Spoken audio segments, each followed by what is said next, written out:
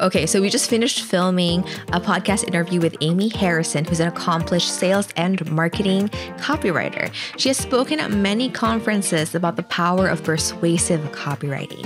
And our discussion with her on the podcast dove into the elements of good quality content, good quality copy, also how to write copy that actually stands out from the competition, and also how to use copy to get your prospective customers feeling, thinking, and doing things that are in line with your goals as a property management business.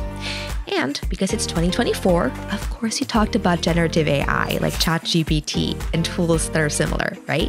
And how effective they are in writing content. Now, spoiler alert, Amy, Brittany, and I all use AI in our work too, but maybe not in the way that you would expect. So make sure that you are subscribed to the Property Management Show podcast and to the 4.5 newsletter to not miss this episode when it drops. Go to 4andhalf.com, FOURANDHALF.com to go ahead and subscribe to our newsletter.